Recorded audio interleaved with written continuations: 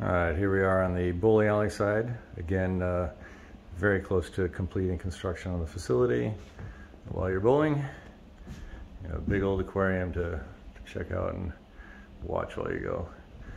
So you can see we kept the fun theme going through with the bowling alley on this side of the aquarium. Got the bowling pins. Come around here, the bowling ball. Some more bowling pins embedded into the coral. Out here, and then some of the first few fish that have gone in here. These guys have been in here about a month.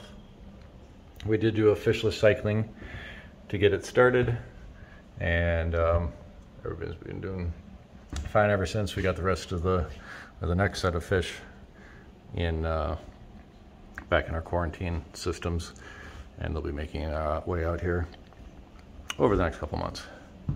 But again, this is a view of the aquarium from the bowling side.